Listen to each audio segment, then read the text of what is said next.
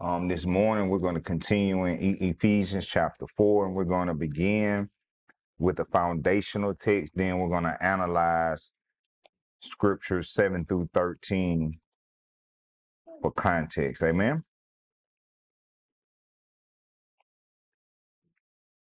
And this morning, we're talking about a healthy church. That's what we're dealing with. A healthy church. That's Ephesians chapter 4. We're going to be reading from verses 7 through 13 for context. Then we're going to be dealing with verses 7 through 16. Then we're going to be dealing with verses 13 through 16 for context. Amen. Healthy church. And it reads, "Now grace was given to each one of us according to the measure of Christ's gift. For it says, when he ascended on high, he took captives captive. He gave gifts to people. But what does he ascended mean except that he also descended to the lower parts of the earth? The one who descended is also the one who ascended far above all the heavens to fill all things. And he himself gave some to be apostles, some prophets, some evangelists, some pastors and teachers, to equip the saints for the work of the ministry, to build up the body of Christ, until we all reach unity in the faith and in the knowledge of God's Son, growing into maturity with the stature measured by Christ's fullness. Then we will be no longer like little children, tossed by the waves and blown around by every wind of teaching, by human cunning with cleverness in the techniques of deceit. But speaking the truth in love, let us grow in every way unto him who is the head, Christ. From him the whole body, fitted and knitted together by every supporting ligament, promotes the growth of the body for building up itself in love by the proper working of each individual part." Amen. Let us pray. Father God, we truly do thank you and we honor you for this time of worship, for this time of fellowship, and most importantly, for this time to unify together and sit at your feet. Teach us so we can be more unified and giving you glory and honor in our commitment to the faith.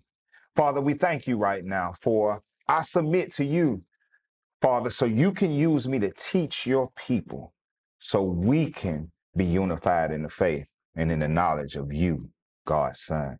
It's in your Son Jesus' name we do pray. Let every heart say amen. Amen. Um, we're still talking about the church and how the church operates and what makes a strong church. And this week we're going to be talking about a mature church. What makes a mature church and how we grow as a mature church as a collective. Now, when we biblically define maturity, we will find that it looks nothing like how the world defines maturity. Our maturity is founded in the likeness of Jesus Christ. And if we're going to grow into maturity, we have to understand what maturity looks like. Amen. Because you could be one that can have a lot of things. You can have a lot of influence. You can have a lot of social power. You can have a great network. You can have money and all of these things, but that does not define your maturity. Now, there's four truths within verses 13 through 16 that are applicable principles that we can apply as a collective that will cause us to grow in maturity. The number one is maturity involves a Christ likeness, and we're going to break all this down. Two, maturity involves doctrinal stability. Three, maturity involves truth joined with love. And four, maturity involves contribution. Now, last week we talked about the offices Jesus used to establish the church: the apostle, prophet, the evangelist, pastor, and teacher. Here is used to equip the church for the work of the ministry. But what is the work of the ministry? The work of the ministry is to build up the body of Christ. The body of Christ is built up when we are unified in the faith and in the knowledge of God's Son, which is Jesus. When this happens, the church grows in maturity. Now, this is what we're going to pick up from last week. And we're going to pick up and be part of verse 13, a statue measured by Christ's fullness. And this is what we're going to deal with first this morning, verse 13. Until we all reach unity in the faith and in the knowledge of God's Son, growing in maturity with a stature measured by Christ's fullness. What does this mean? A statue measured by Christ's fullness. See, this is maturity that's involving Christ's likeness. So, in other words, Christ becomes the standard in which we live. Now, biblical illustration of this is in Philippians chapter 3, Paul's pursuit of the goal being Christ. Now, this is important for us to really see in the text and embrace in the text, because in the church, we have really gotten off track by pursuing stuff and not pursuing Christ, pursuing things, not pursuing Christ, pursuing things that the world presents and not pursuing Christ. Amen. Because as a Christian, when we pursue things outside of Christ, we come in error to our purpose, right? Meaning, if we pursue money, what is it going to do? It's going to guide us out the direction of pursuing Christ. It's even dangerous for us to pursue our careers, pursue our jobs.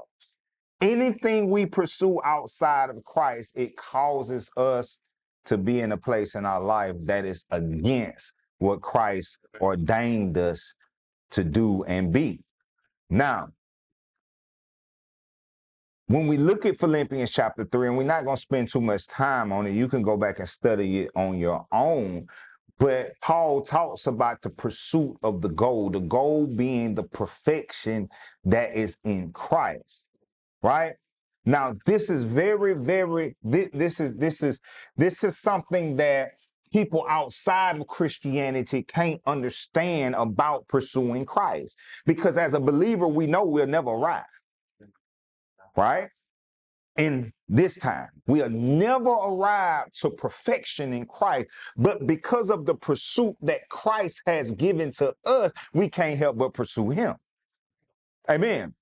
I know I never be perfect.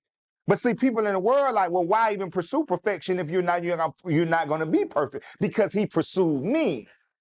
See, that's the thing. See, when you're work-based, you're trying to pursue a perfection that's not in Christ. But when you're kingdom and you're pursuing the perfection that's in Christ, you understand that this pursuit is only because he first pursued me.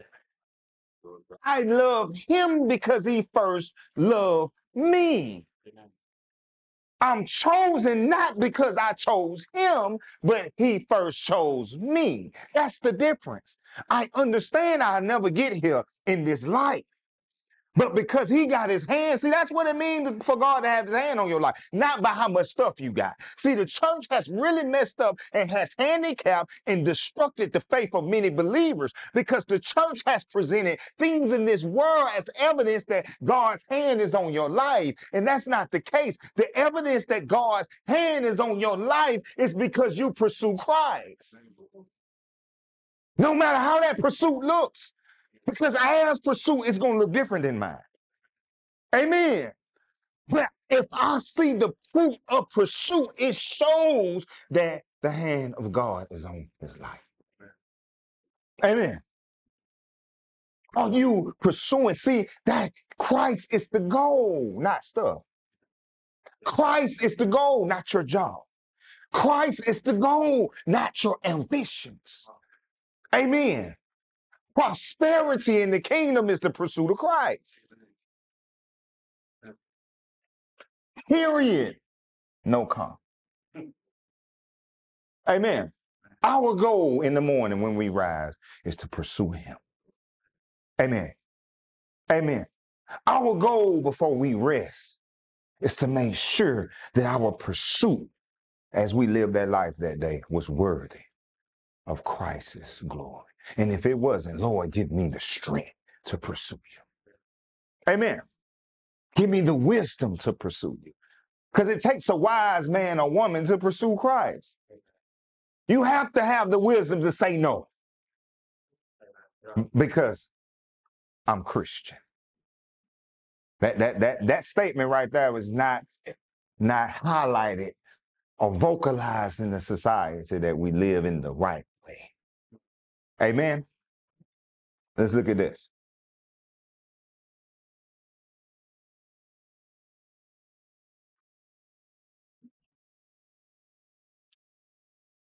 Verse 14. Then we will no longer be like little children, tossed by the waves and blown around by every wind of teaching, by every cunning with cleverness and the techniques of deceit. Look how God, look what truth God is showing us, that people that deceive you, they're technical with it.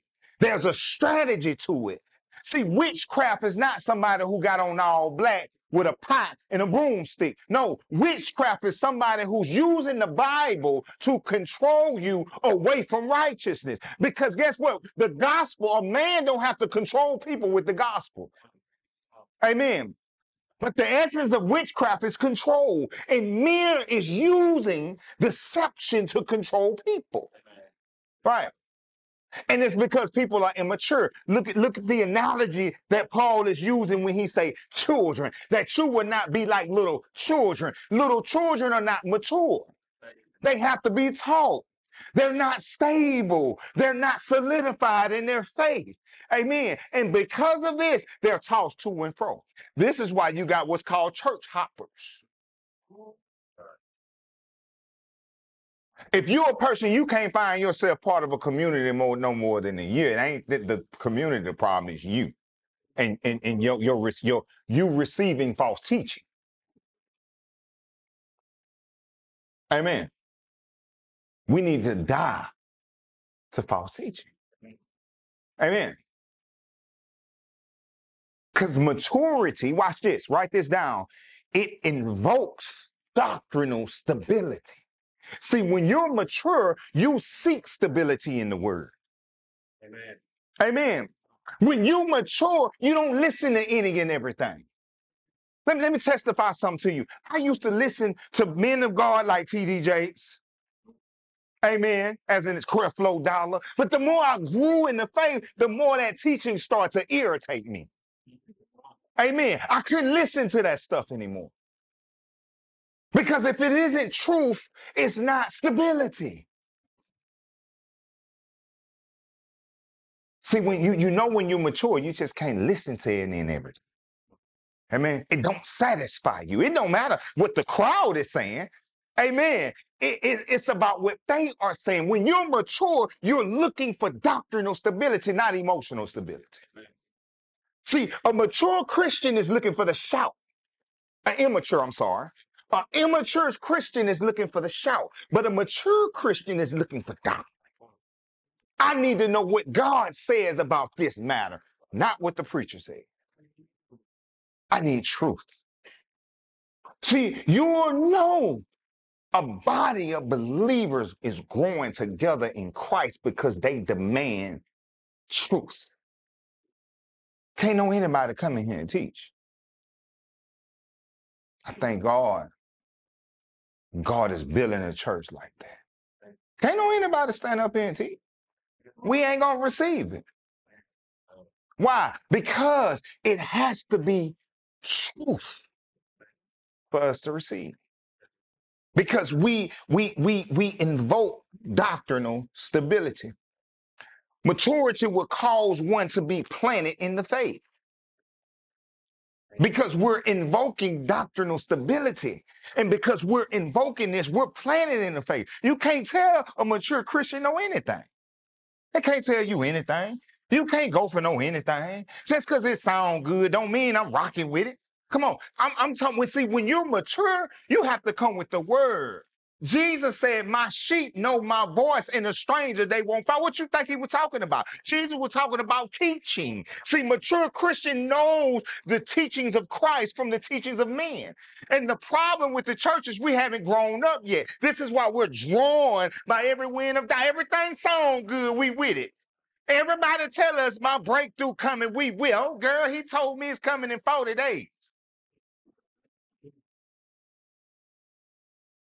And guess what, girl? Guess the revelation he came. They fasted 40 days and 40 nights. And he told me if I fast 40 days and 40 nights, my Boaz is coming.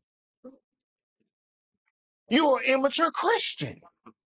Because a mature Christian would be like, girl, how was last night? It was foolish. This man told me my Boaz coming if I fasted for 40 days and 40 nights. That's a mature Christian. That's not biblical. So when they took up an offering, I left. Because that's not biblical. But the immature Christian that gave a light bill away. What that means, tickle in my ear? That means that I'm listening for what sound good and what make me feel good. Ooh, girl, Pastor preached today. What he preached about, I don't know, but we were shout. We had a good time in the Lord. Well, what did you learn, Ned? I shouted though, and I know my breakthrough coming. He prayed for me. He laid hands on me. I felt the hair stand up on my back. I got chill bumps. You're immature because you're looking for God in all the wrong places.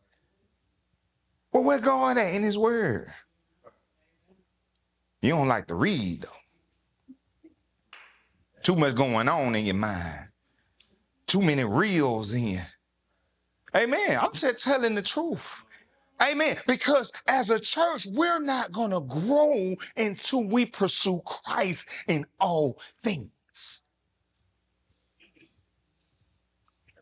Amen. 2 Timothy 4:3-2 says it like this: for the time will come when people will not tolerate sound doctrine, but according to their own desires will multiply teachers for themselves because they have an itch to hear what they want to hear. That's an immature Christian. I want to hear what I want to hear, not what God said. See, I'm immature. God, I want to hear you even if it hurt me.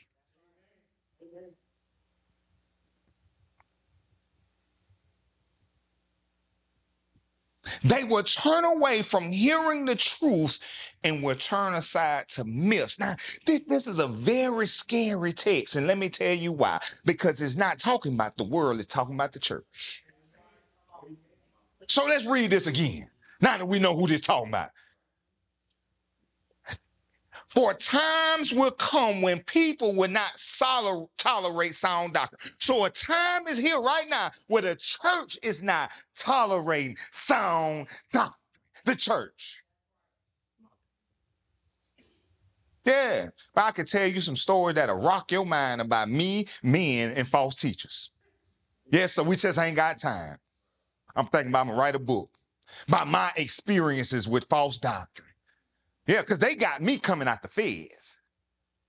Yeah, took me under their wing, told me how anointed I am, told me how powerful I was without telling me how to die, because only the gospel can teach you how to die. All the rest of this stuff gonna teach that should die how to live. It's gonna puff you up. It's gonna have you thinking that you're special. Itching ears. We want to hear this. Come on, I would love to come to fellowship every Sunday and hear that stuff. I mean, it makes you feel good, but it's not a reality. They are a liar. Somebody say they lying. Yeah, they're lying. Deception. You can't deceive somebody with the truth. The essence of deception is lying.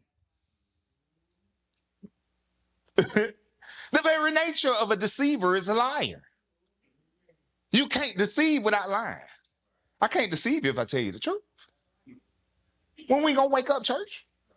Because the Bible is explicitly telling us what it means to be mature. If you're seeking a word from the Lord that's not a word from the Lord, you're immature. look what it say. Verse 14, we're going to read it again. Then will no longer be like little children, Ephesians 4:14, tossed by the waves, blown around by every wind of teaching. Every wind of teaching. Every wind of teaching, not a rainstorm. Every wind of doctrine, teaching. Tossed to and fro. What that mean? That mean when I hear something new over here, I go over here. Somebody tell me that my car coming, I go over here. I'm going to this revival. I'm going to this conference. I'm going to this. And none of that stuff got nothing to do with the death, burial, resurrection, and ascension of Jesus Christ. Has nothing to do with that.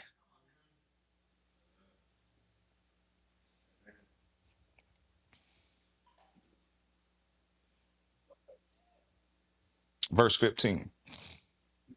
But speaking the truth, this good right here, y'all. This good, man. I'm finna take my time with this week. But speaking the truth in love, let us grow in every way into him who is the head, Christ. You cannot grow in Christ without speaking the truth in love. Because let me show you where America has messed us up. America has said that love is inclusion. That means love is acceptance. And because I love you, I accept you. No, I don't accept anything. Amen. I love everybody, but I can't accept everybody. It's a difference. Amen. I ain't letting anybody in my house because I love them. It's called having standards, which is something that we're missing in this generation. We have no standards. We have no morals. And the reason why we have no standards and morals is because we don't have Christ. And we don't have Christ because we don't have sound doctrine. It's called the faith. It's the doctrine of Jesus Christ. It's what we believe. It's how we govern ourselves. And it's a shame. Sunday after Sunday after Sunday after Sunday, we get more preaching on people than we do on Jesus. Sunday after Sunday. Exalting your leader, your pastor, your bishop, your man of God. The prophet told me. But what about what Jesus told you? Right. My shepherd. Jesus is our shepherd.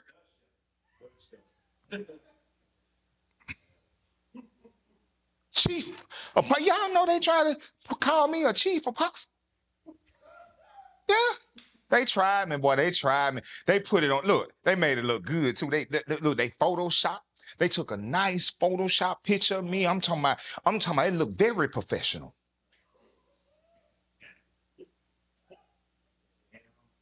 I told them, take it out. Take it down. Take that down. Them folk left their church too, the one that did it. They really felt, they was angry because, they're trying to help us out. No.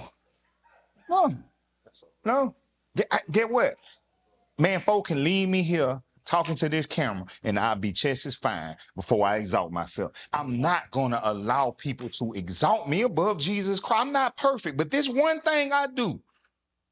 I press towards the mark of the high calling of God that's in Christ Jesus.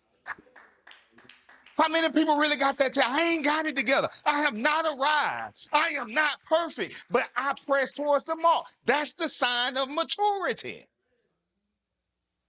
Are you pressing towards Jesus? Or are you pressing toward what that prophet told you? Are you pressing towards Jesus? Or are you so locked in to false doctrine that you can't even see you're broken? Because that's how I was. Broken, anger issues because I'm broken. Mad because I'm broken. But there's only one healer. See, my pastor couldn't heal me, but he kept telling me everything you need is in your pastor. Boy, if that ain't antichrist, I don't know what it is. That's antichrist. Because you have men that, and don't see. Let me touch on this real quick. See, Satan can prophesy in that manner, not in truth, but in that manner. And when I say that manner, false prophecy. Let me take prophecy off of it. He can read your palm. He can what you call he's a fortune teller. Yeah. So if you're looking for God and telling your future, you tripping already. You're immature, because this how they got me. They told me my future. I was facing 60 years in life in the feds, and this man told me you'll never do a day in jail. And when I didn't do a day in jail, he became God. Now, from that point on, I started ignoring stuff that God would show me. Like, no, man, God, ain't no way this man could tell me the future. Now, understanding that, hey, even Ray Charles can see that. Ray Charles could have seen that God's hand was on my life. Ray Charles could see that God had a destiny for me. Ray Charles could see that. Tell me the gospel. Tell me how to die. Don't tell me my future.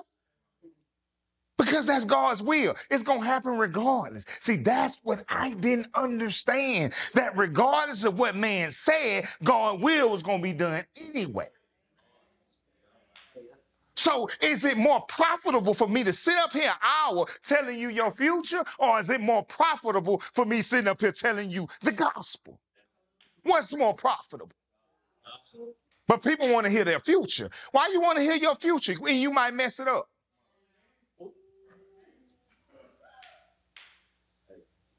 You need to hear what's going to sustain you in your future that's not promised. It ain't even promised you'll wake up tomorrow.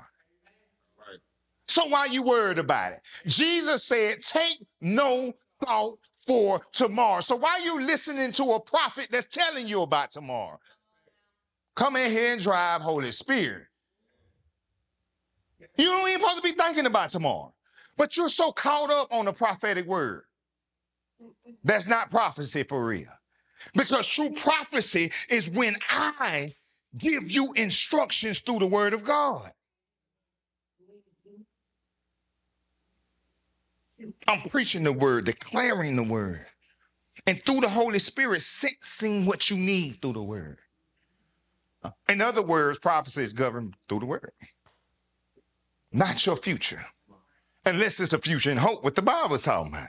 Which at that point, we're talking about what? Eternity. See, maturity is when we can tell each other the truth in love. It's not accepting your standard. It's rejecting your standard in love while exalting him, his standard. Amen. Because if I can't tell you the truth, I don't love you. There's no way I can love you if I don't tell you the truth, no matter how much it hurts you. I just got to make sure it's in love. Look what the Bible telling us. But see, the world is different. We can't tell, no, I don't want to offend nobody. What kind of leader is scared to offend? We're living in a time where leaders are scared to offend. You're not ready. You're not no pastor. You're not no leader. You're not a kingdom citizen, a mature one, rather, if you can't tell people the truth in love. That's the only way we're going to grow. If we don't share the truth with one another, we're hindering one another. Look at say, but speaking the truth in love, let us grow in every way into Jesus. See that? Into him who is the head, Christ, into Jesus. So we first start out by what? Speaking love. Speaking truth in love. I'm sorry. Verse 16, from him, the whole body fitted and knit together by every supporting ligament promotes the growth of the body for building itself up in love by the proper working of each individual part. Maturity involves contribution, meaning God has designed every single believer to contribute to the body in every single way. So if you're a believer and you're not contributing to the body, you are hindering the maturity or the opportunity to mature and grow as a body. We're not talking about individuals right here. Amen. So let's just let's look at the body. If my arm get cut off, my body can still live. It can still function in a way. But I'm handicapped. I can't thrive the way the body is ordained to thrive. I mean, I had a stroke. I still got all my body parts. But a part of my body took a hit, the head, which affects every other part of the body. So in the same way, Grove, if you're the arm and you're missing, the body still can function and live, but the arm is missing. So the body can't thrive like it would thrive if the arm was there. If you lost your right arm right now, you're handicapped. You're still living, but you're handicapped.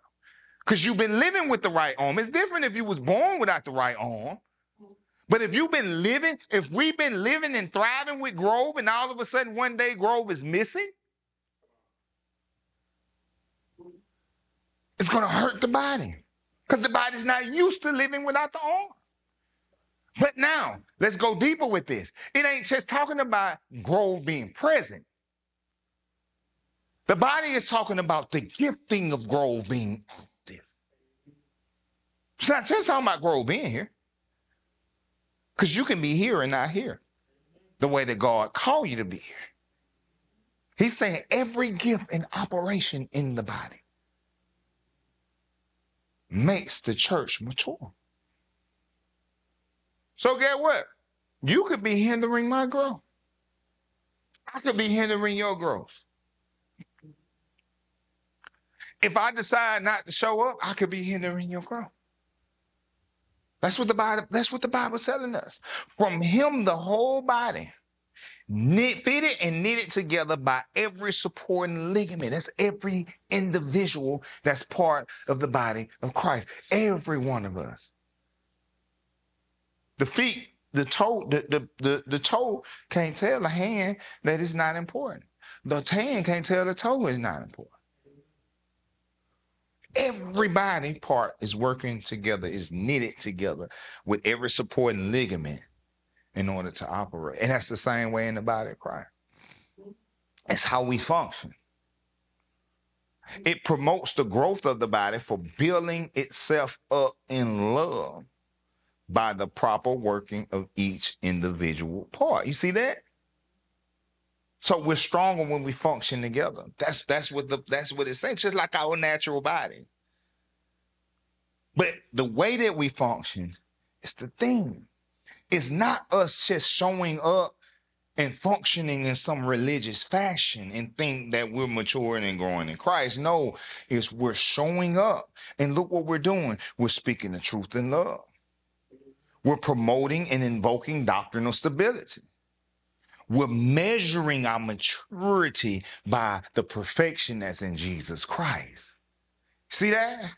When we're doing all these things, that's when we grow as a body. Amen? Amen. And that's how we promote healthy community. Amen? All right, so let us give a hand clap of praise for the Lord. Amen. That's our word for today. Do we have any questions or comments or anything that's pressing on someone's heart? Right now is the time to ask.